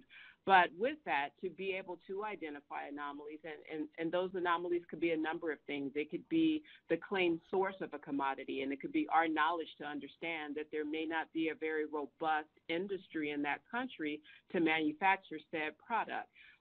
So basically seeing some information in that chain of information we're receiving that indicates that commodities coming from that particular country, that could be a tip-off for us. That can let us know that, there's something odd here, there's an anomaly here that's just, it's not sort of measuring up, if you will. So having that information, being able to detect those anomalies are huge, because it then allows us to really make determinations as to whether or not these goods are subject to a particular amount of revenue that's owed. And it empowers us to be able to go forward and take the actions that we need to take to collect the money that's owed to the government. Now, and that's looking at it from an entry summary perspective once the goods are already in the commerce. But, again, also, too, having that information before the goods ever arrive or before they're released, that further empowers us to be able to better protect the revenue and the economy, because we can handle it at the point that it gets to the United States and before we ever release it into the commerce. So having that kind of information, seeing the anomalies up front, it empowers us to enforce a lot better at various stages of the process. But ultimately, the end goal would be either preventing it from coming into the United States without the revenue that's owed, or ensuring we take action to collect the revenue owed, ultimately making the U.S. government whole. Yeah, I want to pull at something that you just mentioned a little bit there, ma'am, which is taking action before it ever arrives here. And one of the questions we have that I think came in a little bit earlier is, isn't some of these enforcement actions, some of this enforcement authority of collecting the data, isn't that what ISF is for? And I think that's a great question. And I think looking at ISF or ACAS as the way that we are collecting information and why we are collecting information is something that 21 CCF is trying to actually get away from. Because if we're collecting information for a particular filing purpose, or it is collected for security reasons under ISF or security reasons under ACAS, different than the 1484 purpose that we're collecting it for the entry of merchandise, that's sort of a bifurcation that doesn't need to be there.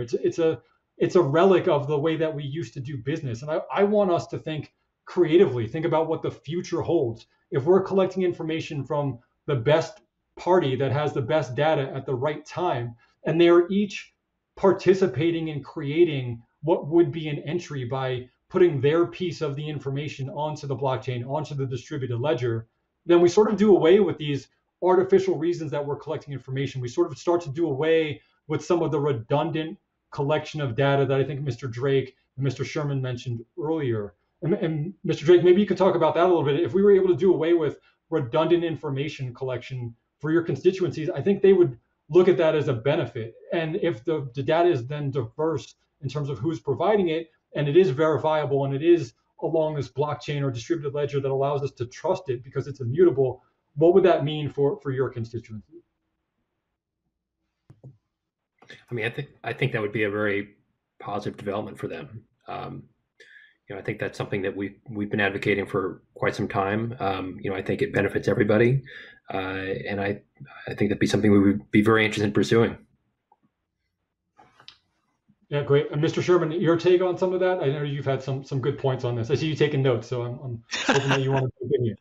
Yeah, no, I definitely, I love what you said, Travis, about the kind of the concept of rethinking filings in general, right? Like, manifest and ISF and entry summary. And is there a way to rationalize that process? I think one thing that'll be important to think about though is there really, is there any way that one set of data can serve all of these various purposes, right? Because the type of data you're asking for in an ISF is really specific to, security, like container stuffing location, things like that, right? Is that an indicator at all of increased like forced labor, risk, or does that need to come from another piece of data? So I think, and then you end up just, having these giant data submissions, say in advance of vessels leaving overseas because they need to serve all of these purposes. So I think that's interesting to think about, in terms of when can data, which is intended for one thing, be used for other things as well. But acknowledging that there are guardrails in place for a reason. So, for example, something like ISF, that it's the best available information at the time, and it's just different from the kind of information that you provide on an entry summary, which is a much more granular level of detail. But I think it's a conversation we need to have. Yeah, I'm taking notes too. So looking down here a little bit so I can take notes also. But I like what you just said about ACAS being different and ISF being different because it's the best information that we have at the time. But where we're thinking about it in this new world, the best information that we have at the time is collected from the party that best creates that data. So it's no longer a worry necessarily about some party down the line, an importer of record, having to provide something that they don't even know fully about. A carrier having to provide something that they don't really know all the information about yet. We're talking about the party that is creating that information, creating that data, providing it into an immutable system that combines it all. And I want to pull out another thread that you just mentioned of this massive reams of information that we could be collecting, and what do we do with all that? And that leans into another question that we have here that I want to read from the audience. As CBP seeks to get more data on private company supply chains in the future, is it possible that CBP would identify unintentional non-compliance via AI before the importer does? And how will CBP find balance with getting data from trusted traders and still enforce their mission? Great question. And I want to delve into this AI question a little bit with you, Mr. Byram, because I think this leads right into what ATAP can do. And if we're getting more information, if we start to use predictive analytics and not just descriptive or diagnostic, sort of where we live right now, but we get into predictive and prescriptive level of AI and what we could do. I know when I was working on this with you and some other teams, Mr. Mills and others a little over a year ago, we were trying to get information to Ms. Bell about what we could see in trade remedy issues. But this is so much bigger. We could do so much more with this type of information. And it is a lot of data, but I think the AI could start to comb through that information to utilize it effectively. Curious to get your take on how ATAP really builds on this type of architecture, utilizes this architecture to be more effective. Sure, Travis. And great question that came in from the audience. So the amount of data that comes in, I mean, that's definitely key. But when we get it and who we get it from is the real key. So if we can get the data earlier and we can get it from trusted parties, and we know they're trusted parties, then through AI, we can start identifying the good data and start identifying patterns, and all of a sudden we start finding that anomalies start popping up, things that aren't good, don't match the norm. So AI can help us in that aspect. Doing additional analytics on it and leveraging that data to do predictive analytics on it, kind of spot where we think some bad actor may pop up. If we have a new trade remedy go in, what the possible impacts could be, where we might see some transshipment start occurring through which countries. We could leverage predictive analytics for that. As far as prescriptive, taking advantage of the actions of data coming in after we've done some informed compliance. What happened with that data? Did the data get better? If we applied penalties to it, what happened to that data? We can start seeing some patterns there. Does penalizing the bad party stop the bad actions? does informed compliance actually work better than penalties to stop the bad actions? So with the data and with the analytics we're looking for ATAP to provide, we should be in that position to be able to leverage that, to be able to do better predictive analytics and better prescriptive analytics.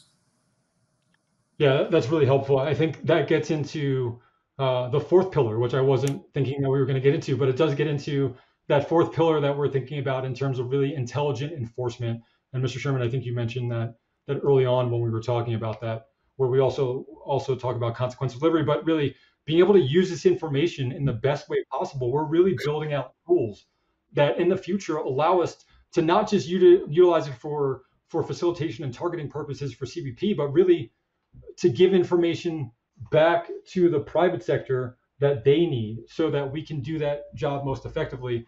Mr. Drake, curious to get your take on that advanced data coming back to the trade community and what you would be able to do with that kind of information.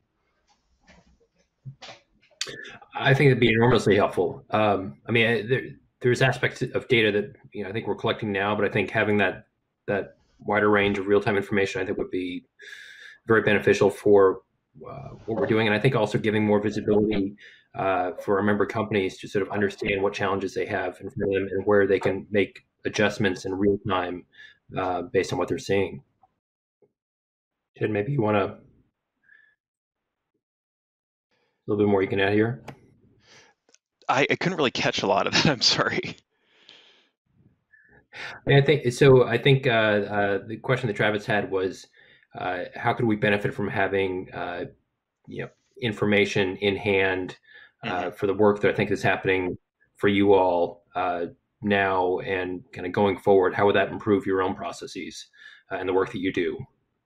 Yeah, so like more advanced information or more visibility into the supply chain. I think that, and again, getting back to those high risk areas, I think that is important. It'll help importers make more educated decisions and avoid risks. Potentially, they might not have all the information that their government partners do, and I think that would in those high risk areas that could only help compliance. Yeah. Mr. Byram, what about you? What do you think? Is this something you're looking at, or is there somewhere where we can where there's already efforts underway? Yeah, definitely. Efforts are definitely underway.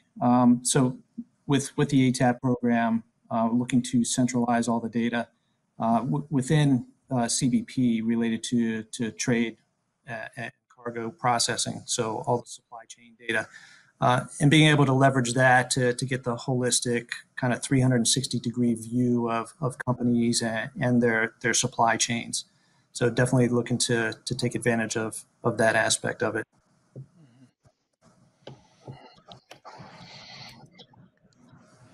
And just one more thing, kind of picking up on where we were earlier a moment ago, as far as the responsible party to provide the information. I think that's going to be a very interesting discussion, and it could be quite different by industry. You look at certain supply chain players like carriers, for example. This was a big part of the battle over ISF back in the day. Was that you had you could really see the difference by industry, right? Because in retail, for example, importers were much more bought into the idea of the importer of record really being responsible for that data. And in manufacturing, multinational manufacturing, I didn't get it at the time, but I do now. You'd think that the carrier would actually be in a better position to provide that information at origin. So I think identifying who those responsible parties are to provide this information, if it's not the importer, is going to be a really interesting part of this. Yeah, I know that we're really interested to see where that goes. It's an area where we've got a lot of interest, and I think our members have a lot of interest as well. But where there's really, I think, opportunity to kind of change the game in a lot of really important and good ways. Yep, exactly.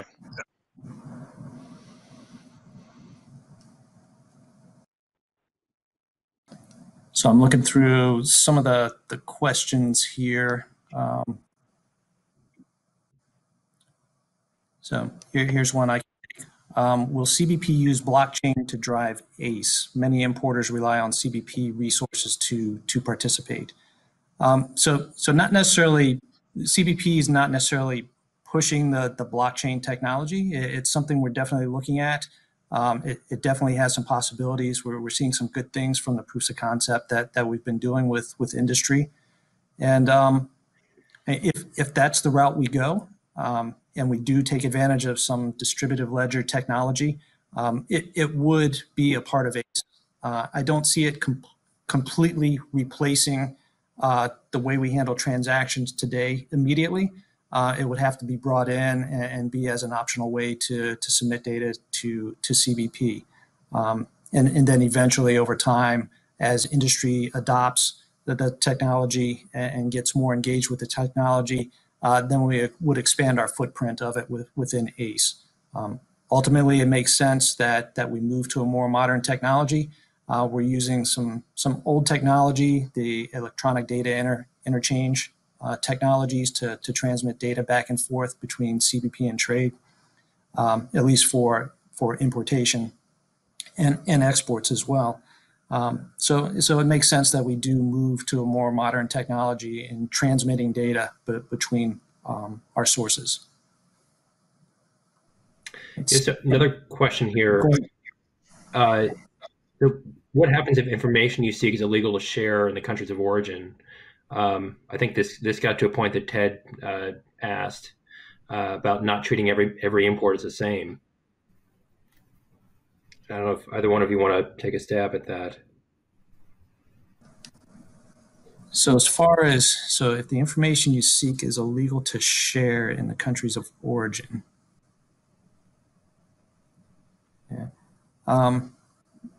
Yeah, Ted, I'm hoping you might have some insight on that, because it seems more like it's going to be on the industry side.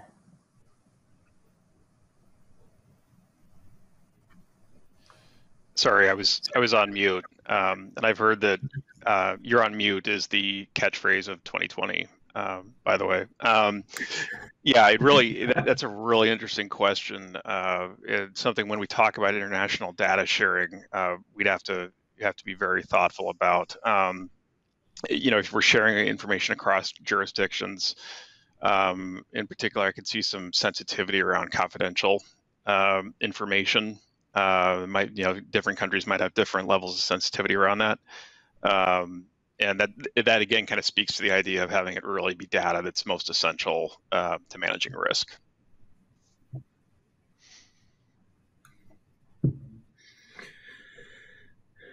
Okay, hi everybody. So I see, there you go. Was that Val? Hi, Valerie. I'm here. So I do have a question. We have a question that came in about the fifth pillar. They missed it and they're looking for more information. I do want to share with our attendees today that in the resources tab, we do have an infographic here today on the trade events website. So under the virtual trade event, we do want to share that as well. And one question I thought, as Travis is working his way back to join us, I would ask that we have received here is a little more about the validation of data. And I think you can all kind of share a perspective on this, but there was a question about the receipt of data and if it flows back and allows the importers to validate that data. Not only that, but the data they've provided, but it would also allow them to validate the data that the brokers have provided to CBP on their behalf.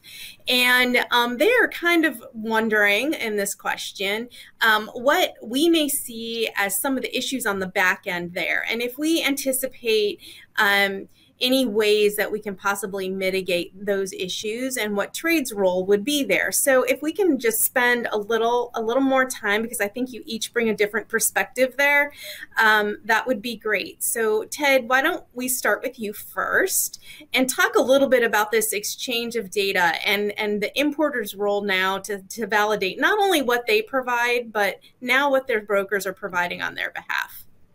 Yeah, that's a great question, and this gets back to that idea of, who's the responsible party, and all of our current construct is that it's the importer of record. And in general, my view is that it is the importer of record who needs to understand their supply chain, understand the parties involved, the type of inputs into their products, and they need to make sure that they're giving data to their broker to make accurate representations. I think if we start to extend the idea of data to things that are more business operational data, like PO data or invoice data, for example. PO data is probably a better example. That I can see players in the private sector again having concern about how that data would be used, because that data is not perfect. No company in the world that I know of actually thinks that their data is 100% great.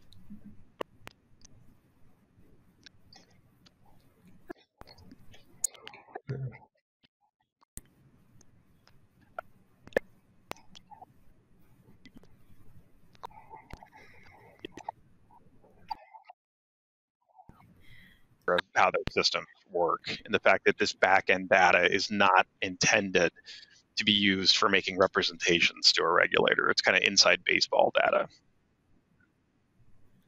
All right, I think that's a good perspective, Ted. Thank you. We lost you just a little bit, so hopefully we didn't miss too much there. I think we're getting close on our time, and so I would like to take a quick moment. We'll do a little bit of a speed round here, and ask each of you what you feel the one most important thing would be around our CBP 21st Century Customs Framework initiative. And it could be anything. It could be one of the pillars, it could be a challenge, it could be an opportunity, but this will be your 2-second speed round on the one thing you think will be the most important, critical, difficult to overcome, like I said, either way. And this time, why don't we start with Ms. Bell, Director Bell? Of our time talking about, and that is about identifying the responsible parties, holding them accountable for getting the right information that we need at the right time. That's a great opportunity for us in terms of affecting our enforcement role within the centers, but it's going to be a huge challenge and a huge hurdle. Definitely the importers are the responsible party at this time in the environment that we operate in.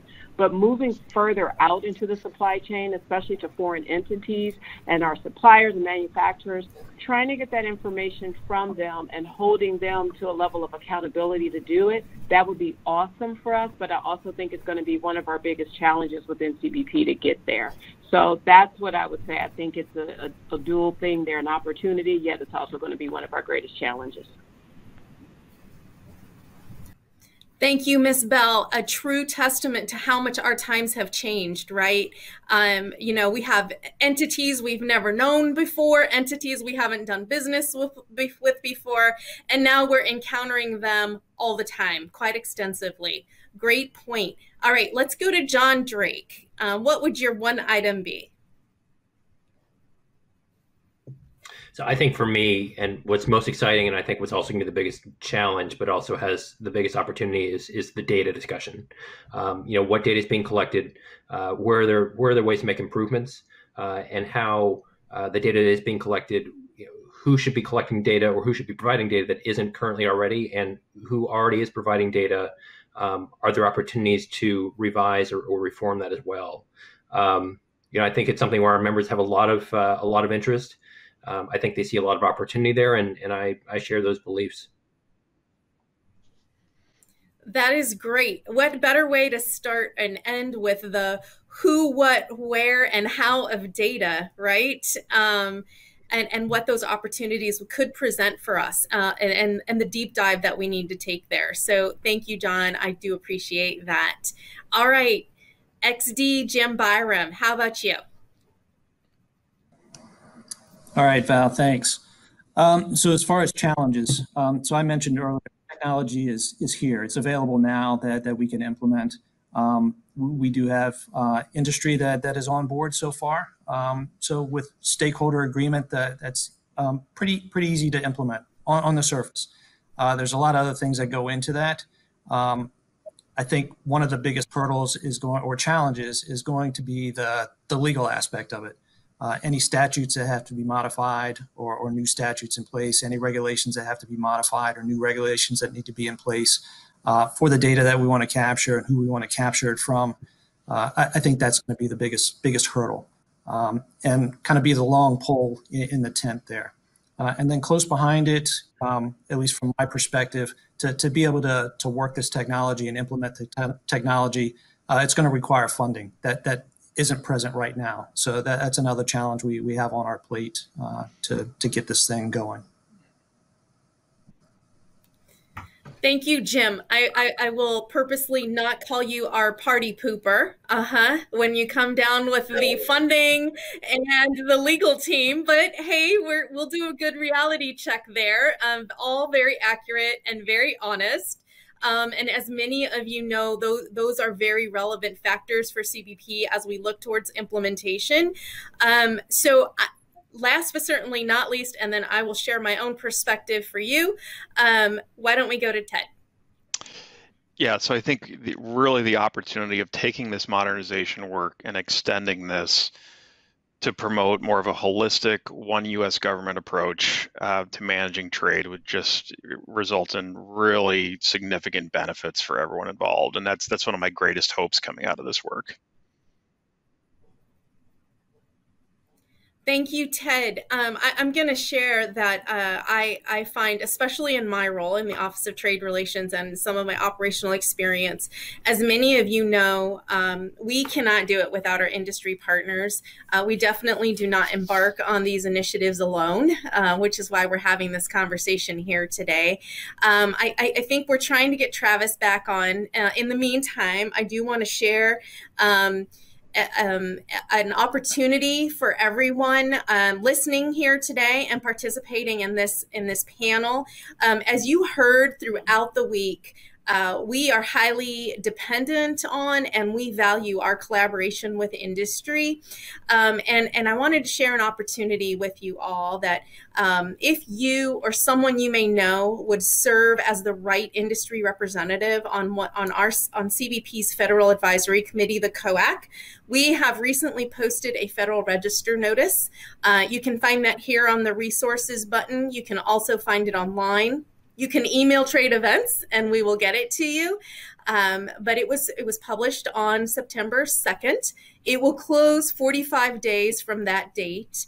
And we wanted to make sure that all of our attendees, our panelists, our trade panelists, and our attendees in the audience today definitely have an opportunity to collaborate with CBP and share that industry perspective and really contribute to initiatives like this and other modernization efforts. I think Travis is back. Is that you, Travis? Am I seeing you there? I'm back. Okay. Well, we were a little worried about you there for a moment. So I'm going to hand it off to you to close us out. And then I think we'll be in great shape. Yeah, thank you, Deputy XD. I apologize. As we're having a conversation about 21st century technology, my technology decides that it doesn't want to work. So I am sorry that happened. My computer rebooted in the middle of what was a really incredibly engaging dialogue and discussion. I wanted to be able to end the conversation with some of where we're going and the changes that we need to make. I would just highlight that this is a priority for EAC Smith, for Dak Wittenberg. This is something that they want to push forward. They believe in. They have entrusted us in the Trade Mod Group to make this come to fruition. And we can't do that, as Ms. Newhart was saying, without the trade community, without doing this the right way. So I really want to thank the panelists, Mr. Drake, Mr. Sherman, Ms. Bell, Mr. Byram. I really appreciate your time today, the lively discussion. I really appreciate everyone in the audience for giving some of these incredible questions that were really hitting the mark. It shows that you get it, that you understand. And I hope that you stay engaged. I challenge you to stay engaged over the next several months. Give us your feedback. Help us create this vision with you, with the right leadership at CBP and with the trade community. So thank you. Ms. Newhart, I don't know if you have anything else to add before we close, but that is my closing salvo. Thank you very much, everyone. And I'm sorry that I got dropped off for a couple of minutes. Thank you, Travis. Thank you, Director. I really appreciate you leading the charge on this panel and moderating this effort. Kudos to you. And also to our great panelists and our attendees here today and the other days prior leading into it. This has been a very full week. We realize that, but again, we cannot do it without you, and we felt it was important enough to just continue our outreach and our engagement with our stakeholders. Most important above anything else, please stay healthy, stay safe, and thank you for participating in CBP's Virtual Trade Week.